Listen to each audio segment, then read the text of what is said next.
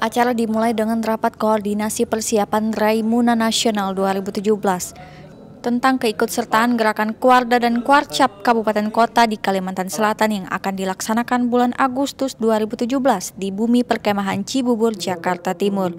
Selain itu, dalam acara ini juga dibahas persiapan karya bakti Pramuka pada saat Lebaran.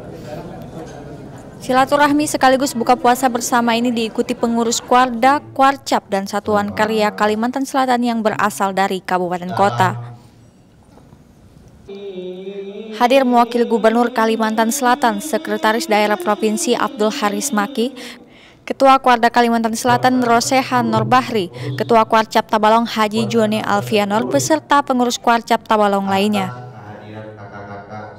Ketua Kwarda Kalimantan Selatan Haji Rosehan dalam laporannya mengenai persiapan karya bakti Lebaran mengatakan Pramuka akan membantu masyarakat yang melaksanakan mudik melalui terminal, pelabuhan laut, bandara, dan tempat-tempat umum lainnya.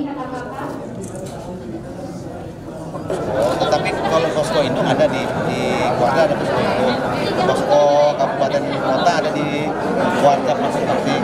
Nah, untuk anggotanya mereka berbaur sesuai dengan kebutuhan. Yang satu pos, misalnya ada pos polisi, pos jaga, pos lalu lintas, pos ketupat lebaran, itu minimal ada 4 orang yang ditempatkan di situ. Tidak hanya di lalu lintas, tapi juga di tempat-tempat umum, di pasar, terus di pelabuhan laut, seperti itu. Tetapi semua tetap koordinasinya siapa yang mengapalai di situ.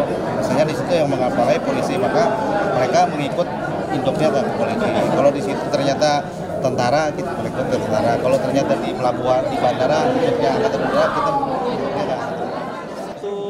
Acara silaturahmi dan buka puasa bersama Gerakan Pramuka Kwarda Kalimantan Selatan ditutup dengan buka puasa bersama sekaligus sholat maghrib berjamaah.